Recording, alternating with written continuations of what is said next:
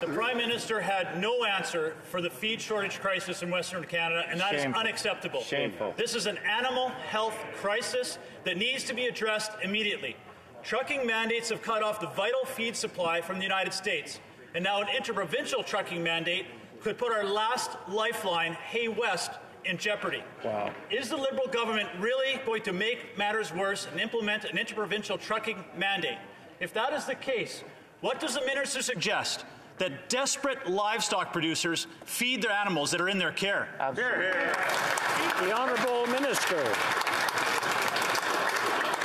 Thank you, Mr. Speaker.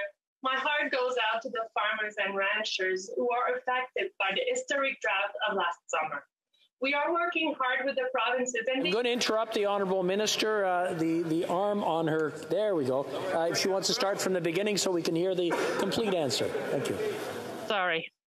Mr. Speaker, my heart goes out to the farmers and ranchers who are affected by the historic drought of last summer. We are working hard with the provinces and the industry to provide them the support they need, and I am in constant contact with the President of the Canadian Cattlemen Association and the President of the Canadian Pork Council on this issue. We are providing $500 million through the Agri-Recovery Program and a $4 million to the Canadian Federation of Agriculture for the Hay West Initiative. Thank you, Mr. Speaker.